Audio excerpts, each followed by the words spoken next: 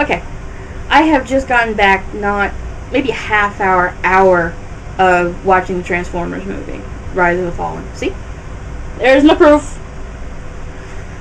I just saw it with my brother, and I gotta say, it kicked ass. It was really, really good. The action was there. I thought the acting was pretty good. I know a lot of people don't seem to like Shia LaBeouf. I'm sorry if I pronounced that wrong. But I thought he did pretty good. This one, he seemed a little, or at least the character they had, it seemed more dramatic and a little bit more serious. Don't get me wrong, there were those quirky, comical moments, but overall, I'd say it seemed a little bit more dramatic than comical compared to the last movie. I can't give away too much, as much as I really want to, because there's just a lot of stuff that I felt was, well, I'm sorry, there was one thing I felt that was unnecessary, and a lot of unanswered questions in regard to the Transformers that appeared. I'm trying to think what else. I mean, but it was great. The music was moving, the action was loud, and really got your attention. You know, like any good movie, half the time you forgot you were in a theater. You thought you were, like, actually there. I know it sounds corny, but if you ask me, that's what makes a good movie. So Michael Bay did good again, yay. Saw some previews. I think 5 previews is a little bit too many. We saw previews for the Avatar movie, Airbender. That's directed by M. Night Shyamalan, so I'd say that's got a 50-50 shot of working. What else did we have? Oh, we had the new Harry Potter one, and even though I've never read the books, that's actually looking kind of decent.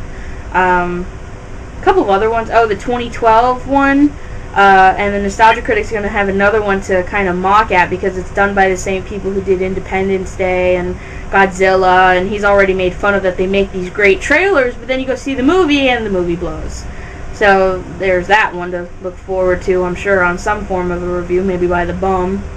But back to the Transformers, I mean, I think it did very well. I think they could pull off maybe doing a trilogy out of it. I think anything past that might kind of kill it. Don't even talk to me about Saw. They've just killed the damn franchise.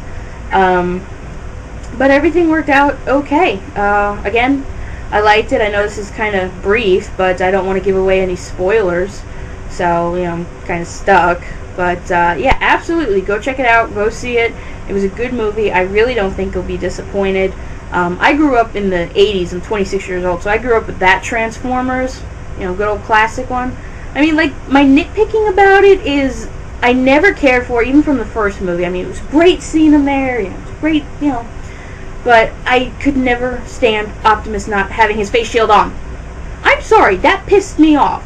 It really did. From the start of the movie, I hated it. All I'm like is, why does Optimus Prime have bird lips?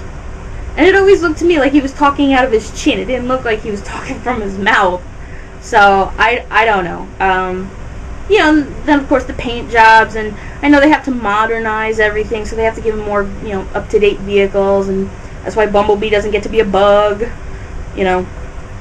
But, yeah, I mean, like, I think me and my brother felt that certain Transformers didn't get enough screen time, and but you know, it was kind of cool. You get to meet a new character, an older character that probably nobody else knows about unless you've read spoilers. But he was cool. Yeah, I guess the best way I can put it is like that quirky grandpa you like going over to his house, even though he's kind of telling old war stories over and over again.